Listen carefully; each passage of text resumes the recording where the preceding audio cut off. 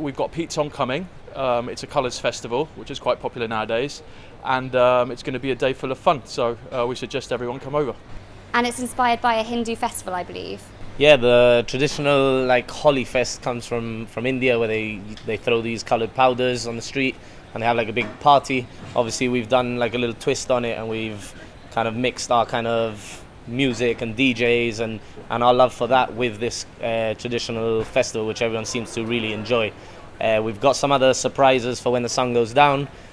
Some people might have already seen that online, and we've got other little things up our sleeves, so it's going to be a fun-packed day. So there's going to be lots of colour?